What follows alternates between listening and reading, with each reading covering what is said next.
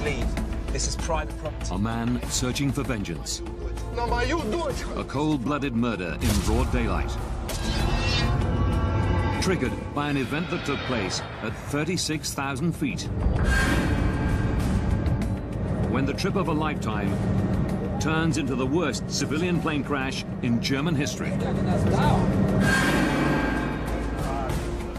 Investigators must find out how two highly advanced aircraft could be in exactly the same spot at exactly the same time.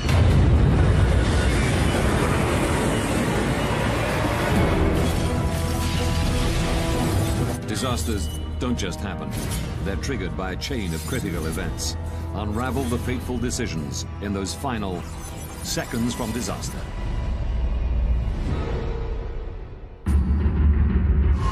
Russia. Moscow. Domodedovo International Airport. July 1st, 2002, 8:10 p.m. 45 Russian schoolchildren wait to board a flight to Barcelona. It's their reward for doing well at school. Among them is 11-year-old Artur Hamatov. At the start of the school year, we agreed that if he finished with top grades, then he could go with the group. When I came back from work one evening, he came up to me and showed me his school report card and said, "Dad, look, I kept my word." And he looked at me with a question in his eyes, and I said, "Good, I promise you can go." The children are from Ufa in central Russia. They've been delayed in Moscow because they missed their original flight. A replacement has been chartered to take them to Spain. Flight BTC 2937 is now ready for boarding. Also on the flight are Svetlana Kaloyeva and her children, Konstantin and Diana. They're visiting their father, who's been working in Spain for a year and a half.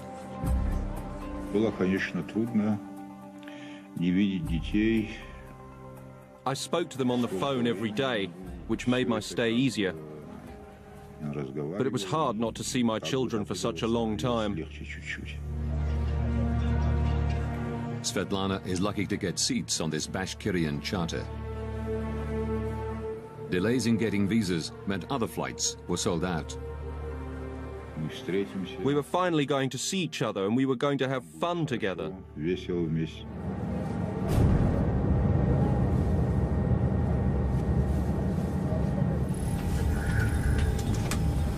The crew complete final preparations. Дамы и господа, вас приветствует капитан корабля.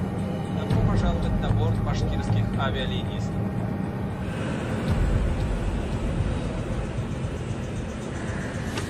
8:48 p.m. The Bashkirian Charter Airlines Flight BTC 2937 takes off from Moscow's Domodedovo Airport. Distance to Barcelona, 3,000 kilometers. Estimated flight time, 4 hours, 20 minutes. Switzerland. Zurich Area Control Center. 11 p.m. 35-year-old Danish-born air traffic controller Peter Nielsen is working the night shift. He and one other controller are managing a sector of airspace above eastern Switzerland and part of southwestern Germany. By day, this is one of the busiest crossroads in Europe. But at night, traffic slows down to a trickle, with only a few planes at any given time. Peter Nielsen's colleague goes on a break. Nielsen is solely responsible for all Zurich area airspace. He sets one radar for traffic passing through his sector, and the other for planes coming into land at nearby Friedrichshafen Airport. But after 11 p.m., there are no scheduled landings. Nielsen can concentrate exclusively on passing traffic.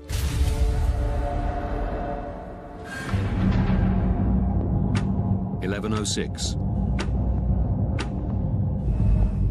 Svetlana Kaloyeva and her children, along with the other passengers on the Bashkirian charter, cruise 36,000 feet above Austria.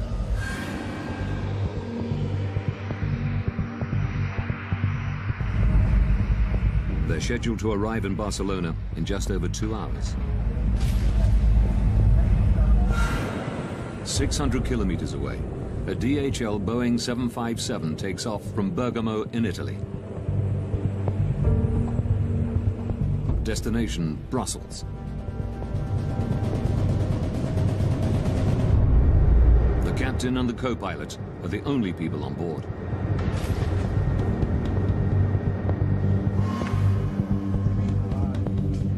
Maintenance engineers arrive in Nielsen's control room. So you will be working from the backup, okay? They've come to service the main radar.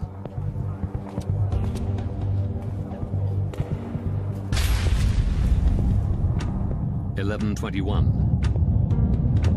The DHL cargo plane, flight DHX 611, enters Nielsen's airspace. The captain requests permission to climb to 36,000 feet. Swiss radar, good evening, DHX 611. DHX 611 identified. Expect a further climb in 4 to 5 minutes. Before allowing them to climb, Nielsen has to regulate traffic. Descent flight level 320.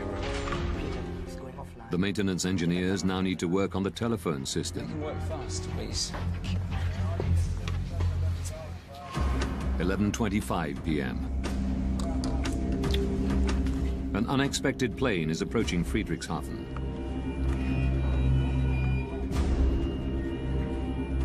Nielsen has to switch radar stations. A delayed Airbus, flight AEF 1135, is coming in to land.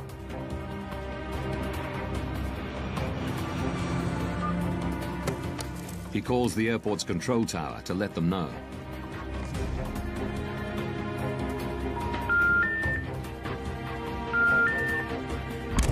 He can't get through. But he still has 10 minutes before the Airbus will land. So he moves back to the passing traffic radar. DHX 611. And gives the DHL cargo plane the go-ahead to climb to 36,000 feet. Climb flight level 360.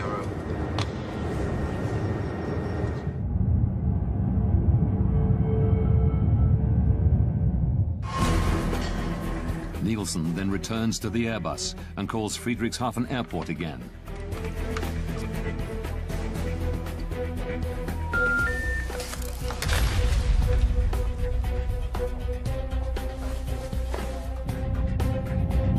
BTC 2937.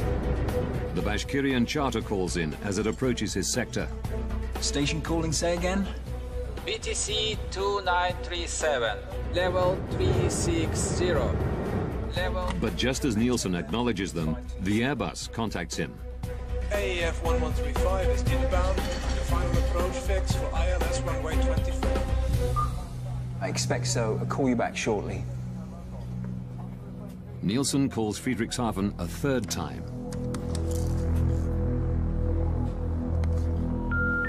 Die gewünschte Verbindung ist nicht möglich.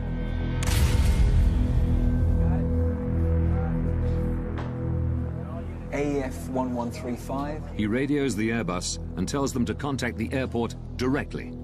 I lost my phone connection to Friedrichshafen. Could you please call them on your second set? Affirm. The DHL plane is now flying over Switzerland at 36,000 feet. Suddenly, its onboard traffic collision avoidance system, TCAS, sounds an alert. Traffic. At exactly the same time, the Bashkirian plane's TCAS system also squawks. Traffic. two planes are now 25 kilometers apart. They're flying at exactly the same altitude to exactly the same spot.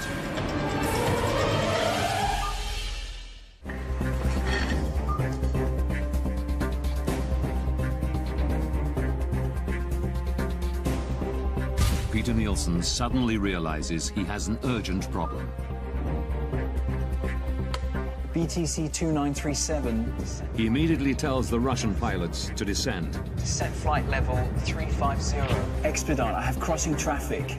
Seconds later, their TCAS system says the exact opposite. Climb, climb, climb, climb. Es ist klein. Climb, climb, climb. At the same time, the DHL's TCAS tells it to descend. Descend, descend.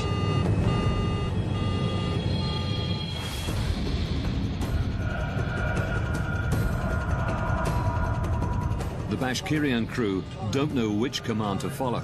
Climb. Nielsen repeats his instruction.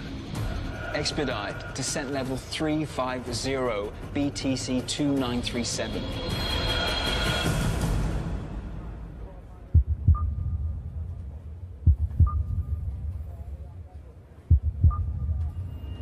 When he sees that they followed his orders, Nielsen tells them that the DHL plane is approaching from their right-hand side. We have traffic at your 2 o'clock position, now at 360. He switches back to the Airbus.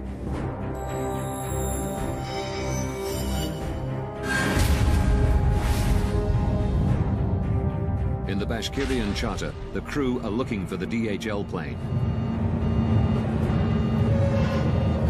The two aircraft are now just over 5 kilometers apart. They are both in descent, closing at a rate of 1,300 kilometers per hour, faster than the speed of sound. It's here, descent! Descend, Stay on the left. Descend hard, descend!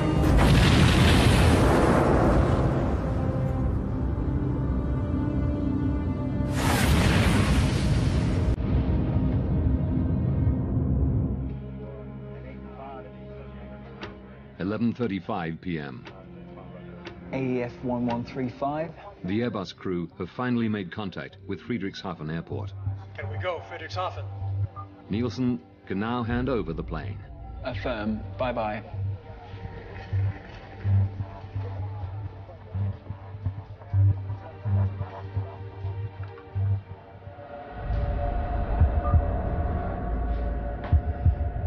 BTC 2937. BTC 2937.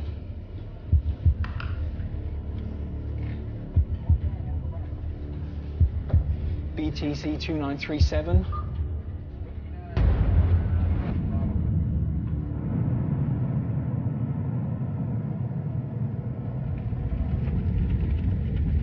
Burning wreckage falls from the sky near Überlingen, Germany.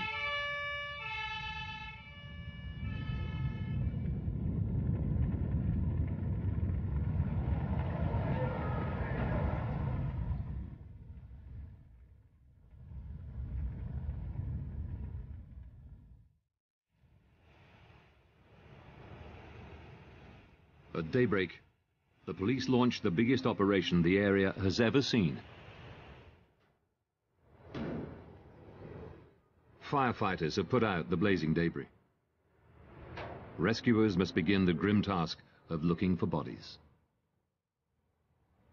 The aeroplanes crashed down and all people inside are died.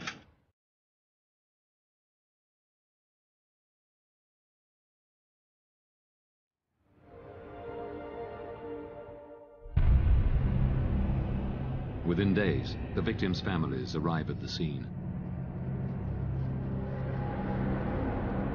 Among them is Zulfat Hamatov, father of 11-year-old Artur. Через 2 дня мы полетели в Германию. Это был шок, мы все были в шоке. It was a shock. Many parents were fainting when we saw the broken plane wings, the broken tail. Развитый хвост, We still hoped that these children would run in, appear from somewhere, and probably every parent believed in some miracle. Vitaly Kaloyev flies in from Barcelona, holding out for news that his wife and children were not on the flight. One has to be certain. Maybe it was not my aircraft that crashed. Maybe something else had happened. Who can know without proof? Investigators confirm his worst fears. 71 people on board the two planes are now confirmed dead. It is the worst civilian aircraft accident that Germany has ever seen. In an industry protected by multiple and highly advanced safety systems, how could this happen? Now, by rewinding the events of that day, and by going deep into the investigation, Traffic. we can reveal the calamitous chain of events that brought two planes to exactly the same spot at exactly the same time. Investigators from the BFU, Germany's Federal Bureau of Aircraft Accident Investigation, are called to the scene. Jens Friedemann is put in charge of the crash site. Die Untersuchung eines Flugunfalls. The investigation of an air accident is like a forensic investigation, a crime scene. One wants to establish the facts. Crime scene.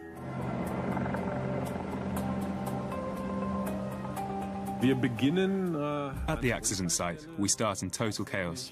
There's wreckage lying around everywhere. Also da liegen viele Wrackteile.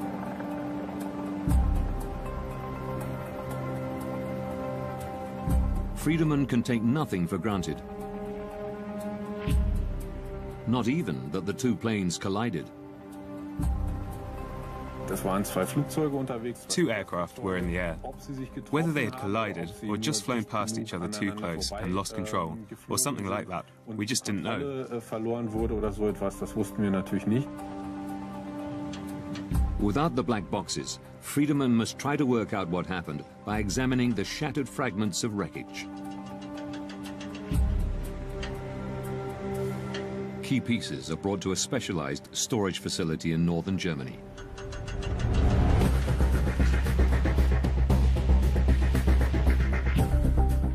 To Friedemann's eye, the mangled metal soon tells a clear story. Boeing, nur an einer Stelle. The Boeing made contact with the Tupolev in one spot. The vertical tail section was broken off. The Tupolev was damaged around the left wing and on the left-hand side of the fuselage. There was also evidence of a collision on the underside of the right wing. The wreckage reveals that the DHL cargo plane and the Bashkirian charter did collide mid-air. We now know what happened. The question is, why did it happen? How could it happen that they got so close? At the crash site, amidst the fragmented pieces of the two planes, investigators have finally found what they've been looking for: the black boxes from both planes.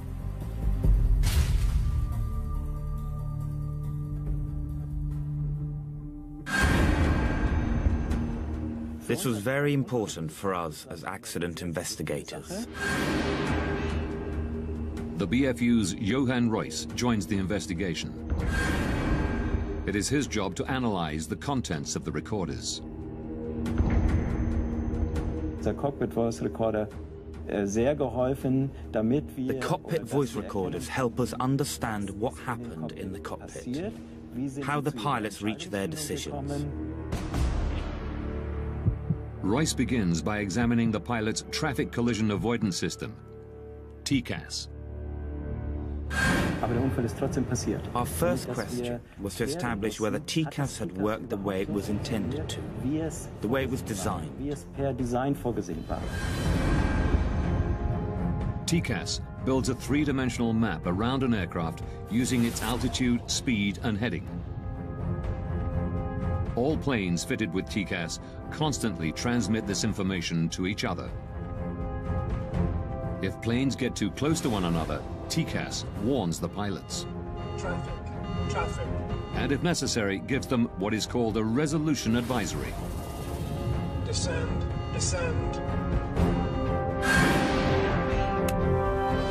Examining the black box, Royce quickly establishes that the system had worked the way it was supposed to. Traffic, traffic. Before the collision, both TCAS systems generated and displayed a resolution advisory.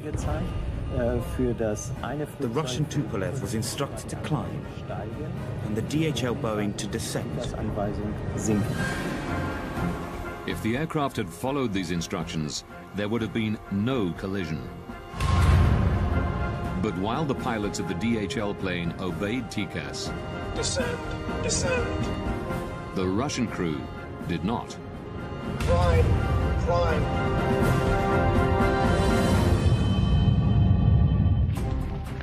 Experts from the United States are headed to the scene of the deadly mid-air collision of two aircraft in southern Germany.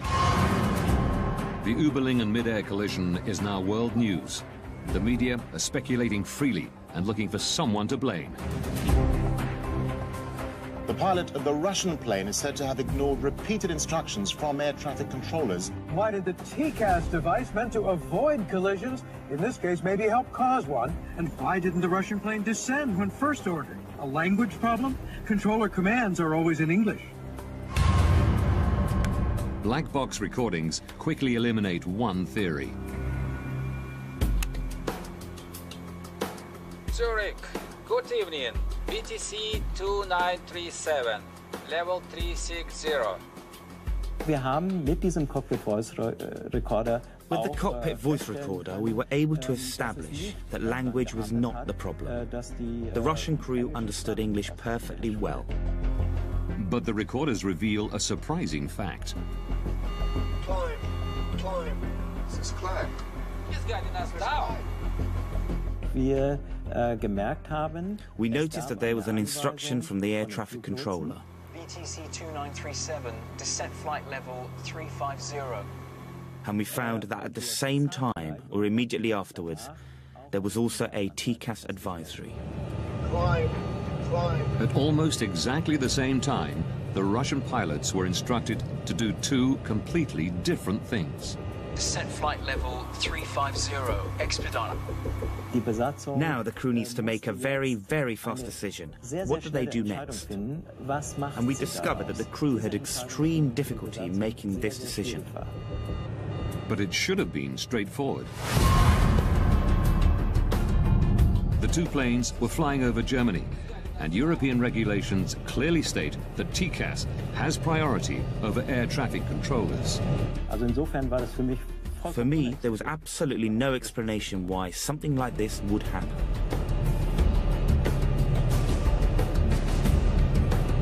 Climb, climb. Why didn't the crew use TCAS the way it could and should be used?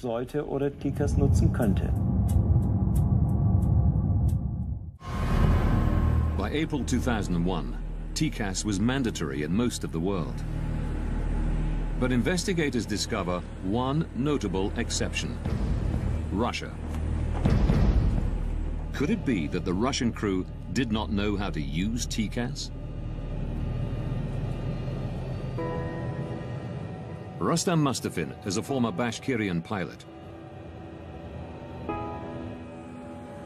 He confirms that even though not standard for domestic flights, planes flying overseas were specially fitted with TCAS.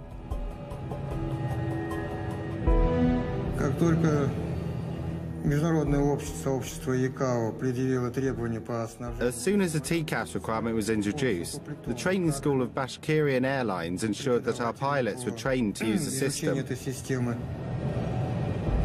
Mustafin regularly flew with the pilots of flight BTC 2937. By the time of the disaster, we had acquired extensive experience using it. The crew knew how TCAS worked, but ignored its instructions. The Tupolev's flight manual, the pilot's operational Bible, reveals why.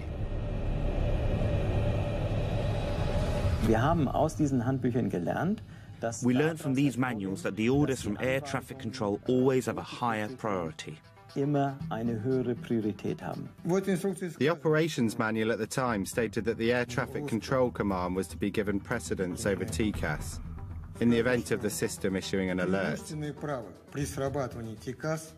It said that the air traffic control had the final authority. Contrary to European regulations, the Russian crew were trained to use TCAS only as an advisory system and could choose to follow the controller's instructions if they wanted. They were following TCAS regulations, but Russian style.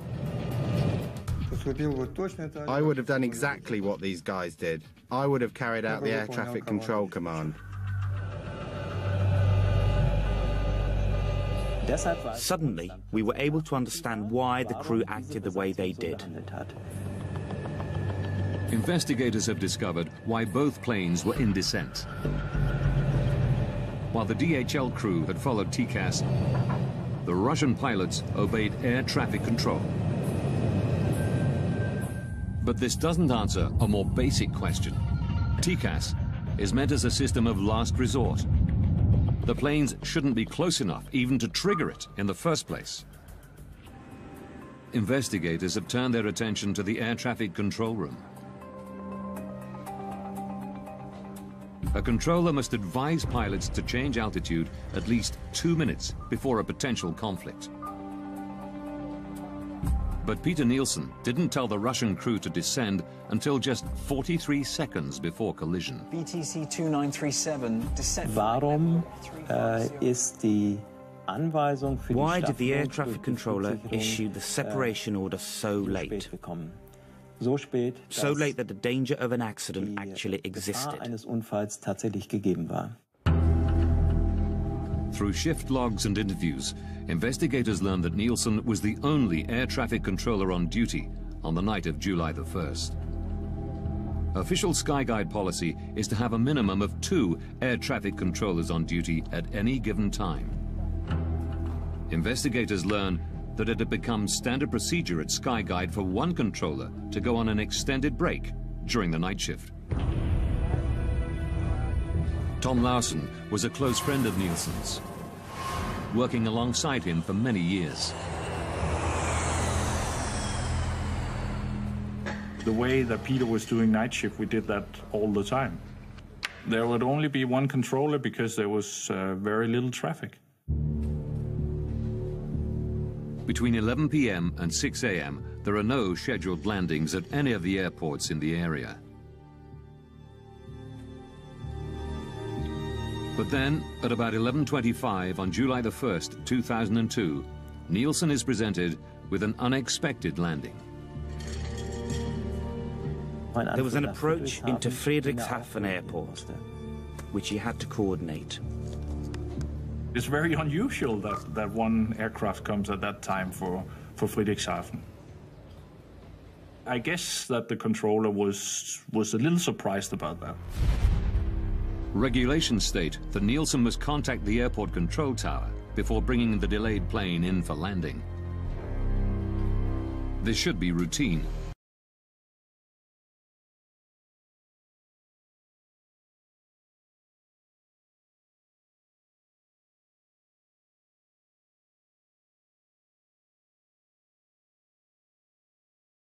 Investigators learned that because of maintenance work, Nielsen's phone system was in backup mode.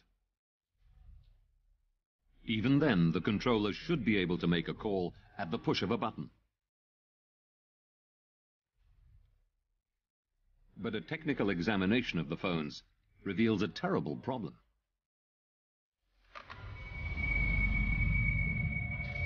The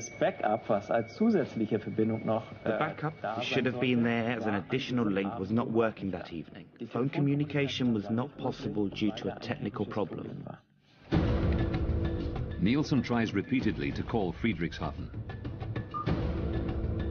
A routine task is suddenly taking up most of his time.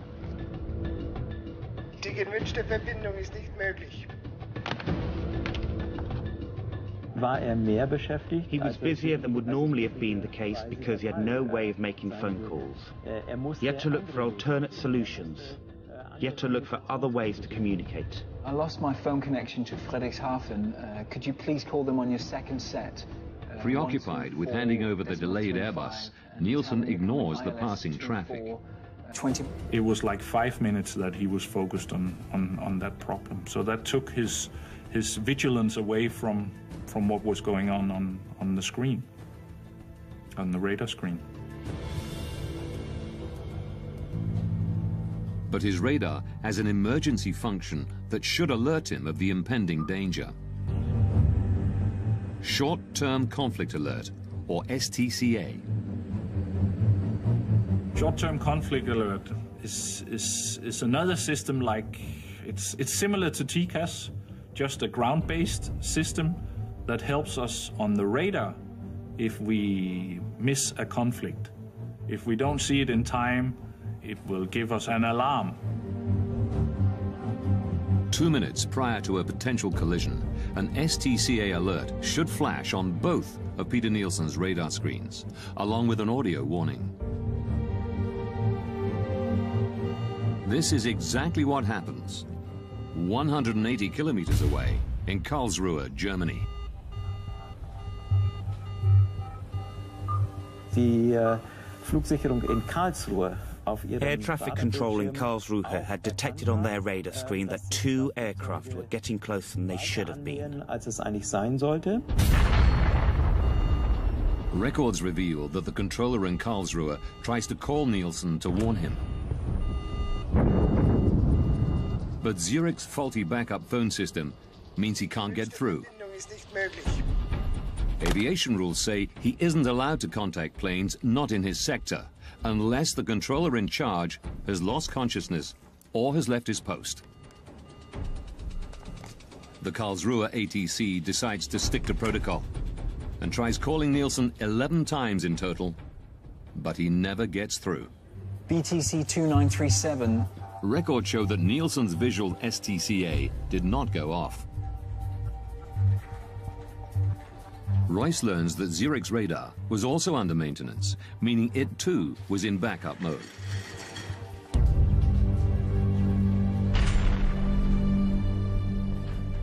Durch die geplanten The planned maintenance work on the radar system meant that not all the functions present during normal operations were actually available.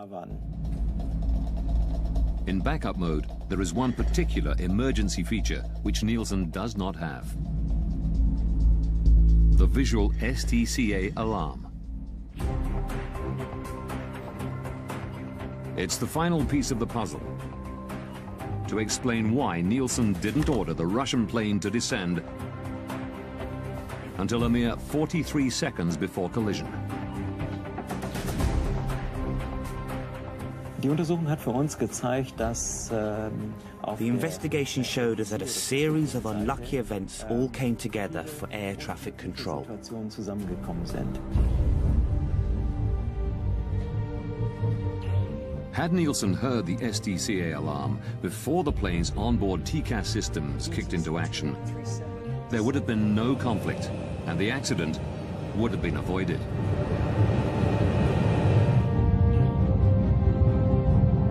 But then, one final twist.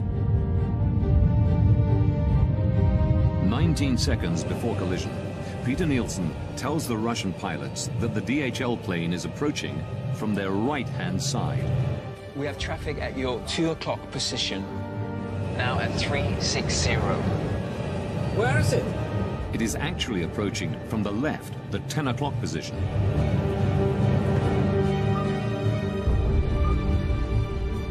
The only explanation investigators can find for this mistake is stress.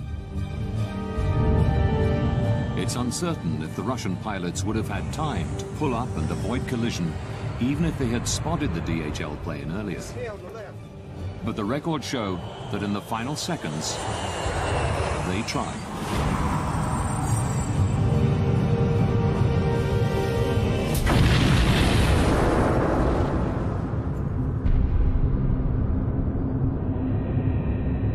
Upon impact, the Bashkirian charter breaks into 4 pieces.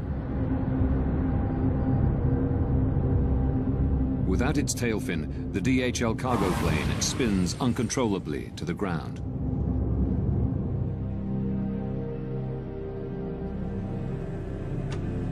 February 21st, 2004. As investigators write up their final report, Vitaly Kaloyev flies to Zurich. He's become obsessed with finding somebody to blame for the death of his wife and children. I wanted to hear them say, "We are responsible, but forgive us if possible." They killed so many children and nothing had happened. No apologies, no expressions of sorrow, nothing. Nielsen still worked at Skyguide, but was moving into areas of safety analysis. Kaloyev found where he lived. I went to see the controller. I knew he had been on duty that night. All this had to be brought to an end. Everything had to be closed. I didn't want to wait any longer and decided to finish this myself. Nielsen came out. He was taller than me. I showed him the photos of my children lying in their coffins. He pushed my hand away. Then he got what he deserved.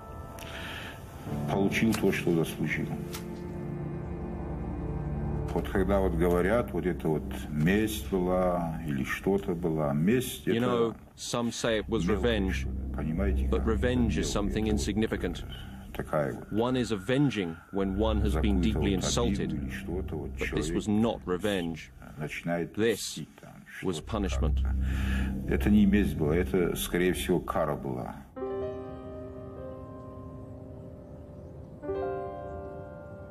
In Switzerland, a man has been arrested in connection with the killing of an air traffic controller who'd been on duty when 2 planes collided 2 years ago. Hunted down and stabbed to death in front of his family. Murdered for a fatal mistake. Peter Nielsen was 36 years old. He and his wife had 3 children. After his arrest, Vitaly Kaloyev is held in a psychiatric institution, while the court decides whether he's mentally fit to stand trial. Kaloyev is convicted of premeditated killing and sentenced to 8 years in a Swiss prison. In November 2007, he's released after an appeal determines that he had acted with diminished responsibility because of the deaths of his wife and 2 children. Vitaly Kaloyev is unrepentant about his actions.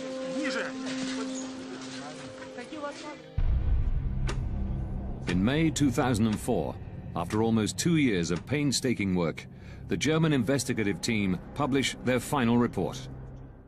It's now possible to rewind the events of that fatal day, following the evidence uncovered during the investigation.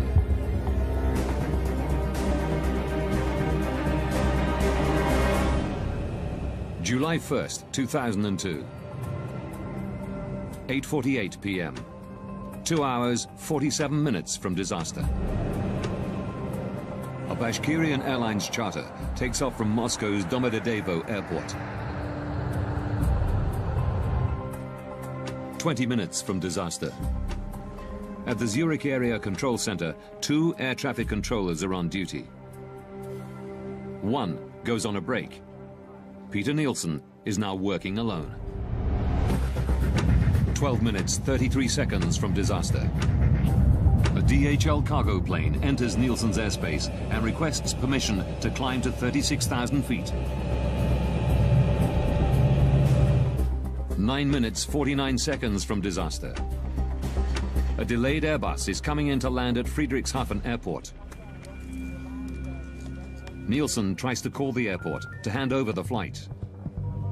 But his phone system is in backup mode due to maintenance, and the backup system has a fault. 5 minutes, 21 seconds from disaster. The Bashkirian charter radios Nielsen.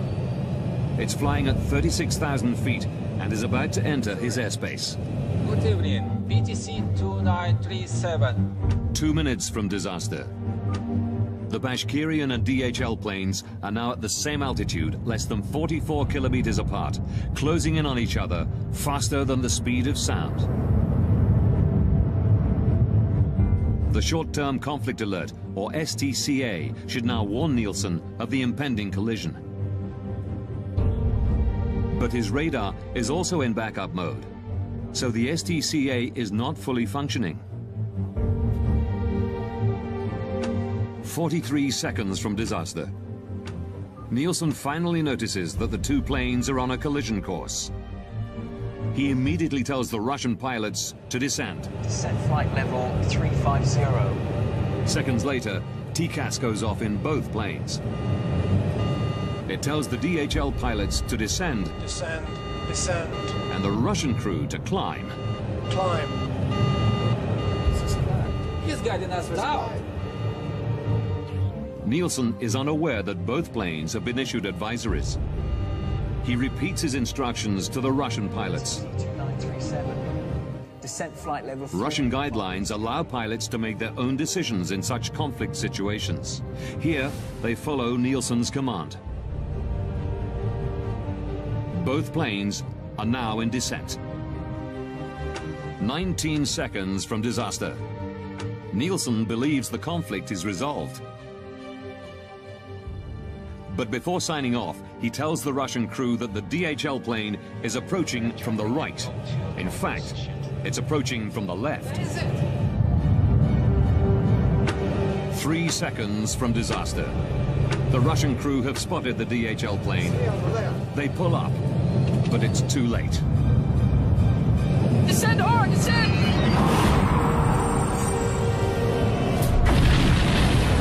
At 11:35 p.m., the planes collide 35,000 feet above the city of Überlingen, Germany.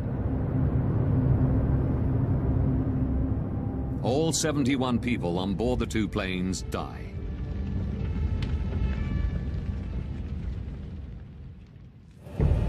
The German investigative report concluded that Peter Nielsen and the Russian pilots had made serious mistakes.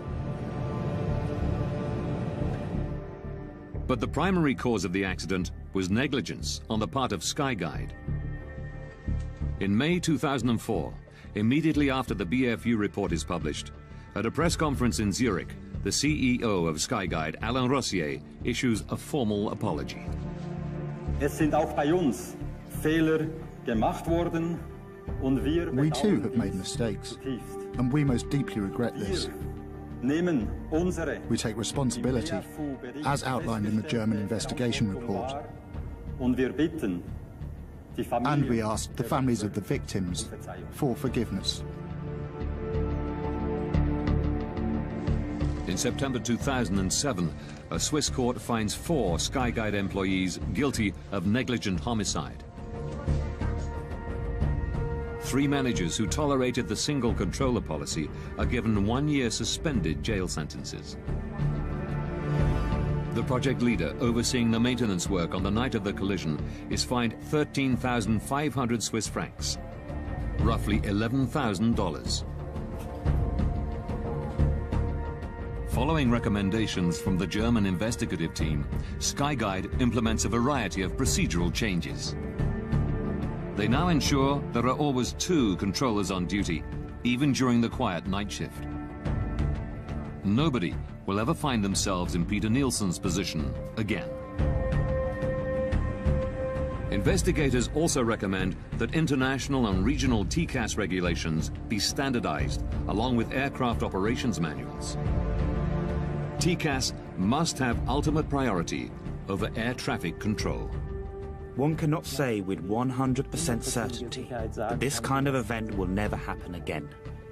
But we are very confident that we were able to make a significant contribution to preventing the repetition of an event like this.